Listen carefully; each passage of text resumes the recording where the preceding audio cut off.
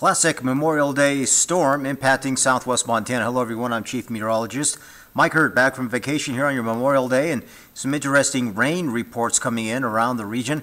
East of Gallatin Gateway, get a little higher in elevation. For the entire month of May, they've had over 6 inches of precipitation. Now this was some heavy wet snow along with some rain, but a pretty hefty monthly total.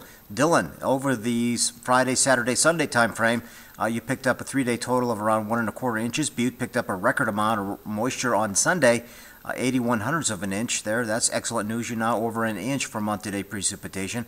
Bozeman MSU has a pretty lofty 4.66 inches for the entire month, and Bozeman Hot Springs came in with around 2 3/10 over the last 24 to 48 hours. And still, southern Montana is picking up the most beneficial moisture out of this, especially east the Continental Divide. So one storm system's on the way out.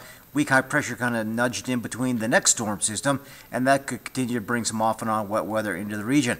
But you can see snow is likely at higher elevations with valley rain in there, and some of the heavier snow has been around West Yellowstone, Reynolds Pass, Cook City, Red Lodge. And as you look at the additional amount of precipitation possible, you could see 1/4 to 1/2 inch more in Bozeman, Red Lodge, Billings could see around 5/100ths of an inch. But that south central area from Gallatin Gateway to Bozeman, possibly over towards, Manhattan, could be looking at some good rain, but it's really around Cook City and that Red Lodge area and Yellowstone National Park that'll continue to see some periods of heavy rain and snow overnight into tomorrow morning. And then the thing falls apart, and it's this hit and miss little pop-up nuisance type precipitation that tries to develop into Wednesday and Thursday. So a quick look at the extended forecast. Again, temperatures warming, but there are some off and on showers and thunderstorms to watch out for in Butte over the next 5 to 7 days.